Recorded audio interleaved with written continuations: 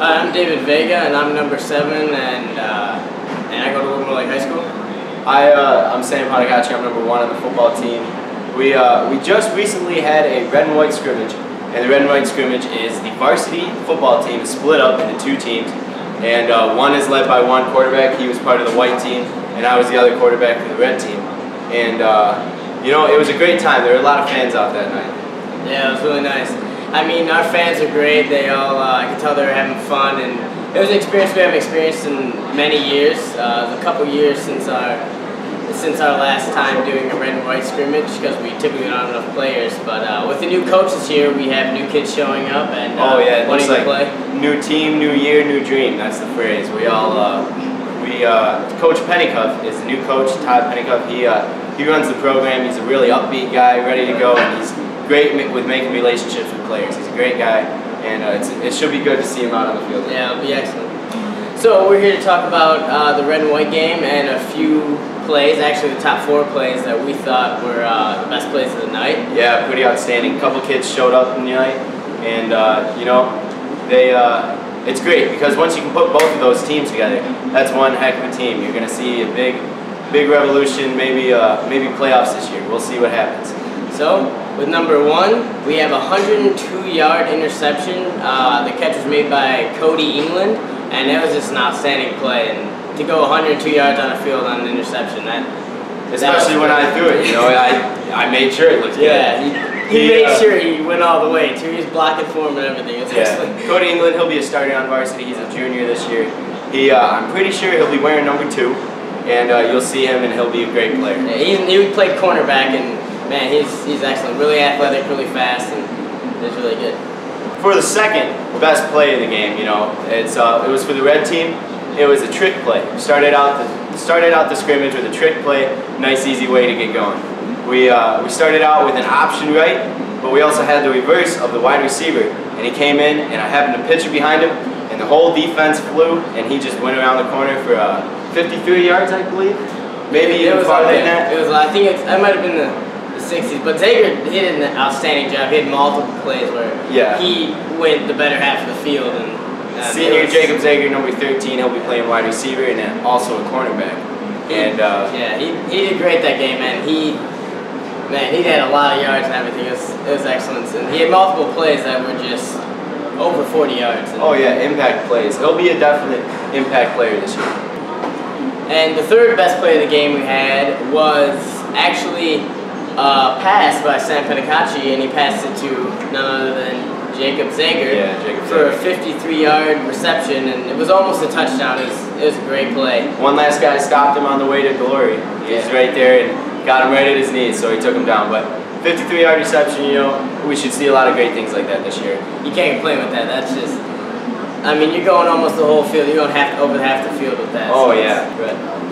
And fourth best play of the game, which I think is the best, but we'll put that aside. It was a pass from none other than number 7, David Vega, to Devin Simmer, a junior. Also, he'll be playing running back. It was a pass right out into the side, the flats we call it, and you know, he caught it. He turned the whole field around. He went right back, juked me out, and he ran it. I forget how many yards, but it was a heck of a touchdown. Yeah, I think it was around 28 yards, and it was. Man, it would have been a 10, 15-yard pass if he would have got tackled, but just the way he runs the ball is just outstanding. And in the league we are in, he can do some great stuff for our team, and it's going to be great. And that was the winning touchdown pass for our red and white scrimmage. So. Yeah, we should see a lot of great things out of him this year. Yeah, that was excellent. And also, we had a few JV players that showed out to play. Yeah, a couple of JV players step up, play on varsity, see what they got. We had Ben Hula, who is a sophomore, and we actually had a freshman come out and play, which is Spencer Anquino. Yep. Man, I was surprised with both of them. Ben Hula had an interception right at the goal line to stop the touchdown by me, so he stopped that touchdown, which, I mean, I got to give him his kudos. And he also had a fumble recovery, which...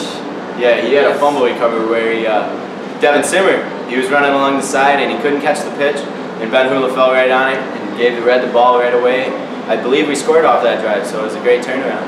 Yeah, and Spencer did great too, and for a freshman, I mean, as a freshman, I couldn't imagine being on varsity. That, just especially with the way our team's going now, with how our defense is just completely changed. And playing cornerback and just being there for the play, you know. He's a great athlete, and he's definitely going to help Whitmore Lake out in the future.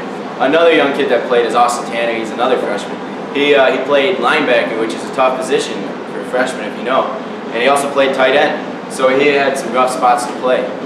He definitely showed up. As a freshman playing linebacker, hitting kids who've been playing 4 years more than you or 4 years older than you, man, that's tough. And they all did a great job, and I just wanna tell them they did excellent. Yeah, they did a good job. The red and white scrimmage has been a long tradition in Whitmore Lake history. Although the past few years, you know, we may have not had the turnout we needed to get the red and white scrimmage done. But this year, things are turning around, and we can just tell by that scrimmage. Because you had two teams, and each team could have been a team on their own. I believe that you could have put one team against another team, and they would have played face to face.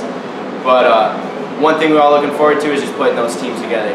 No one got hard feelings. No one felt bad. All we did was look up and be positive because we knew those teams were going to play together, and then that's going to be the big team that comes through.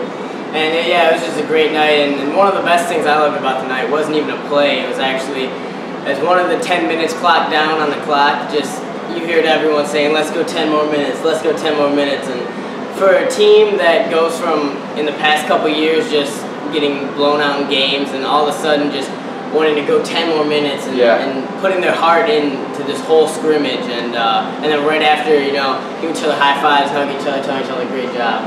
We had a great turnout by the fans. The fans were great. They were positive. They like to see everybody participate, and you know, the more the merrier. That can't be more than true. You see a lot of fans that they've been there a while, but they act differently. You see them different this year, and you're ready to see positive things out of the team. Yeah. So I want to thank everyone for watching. I want to thank everyone who came out to the game and supported their team, and hope to see you guys in future games. I also want to thank P. Barry Bean for letting us borrow their stage and their establishment to shoot this video. And I hope you guys tune in for the following weeks when we do more of these videos after the rest of our scrimmages and games. Yeah, we'll be here every week. Whether what we talk about, we don't know.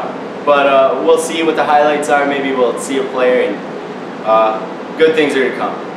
We want to thank La Vega for sponsoring this whole thing. We get this whole thing organized, and it's a great deal. You'll see us every week. I'm Sam.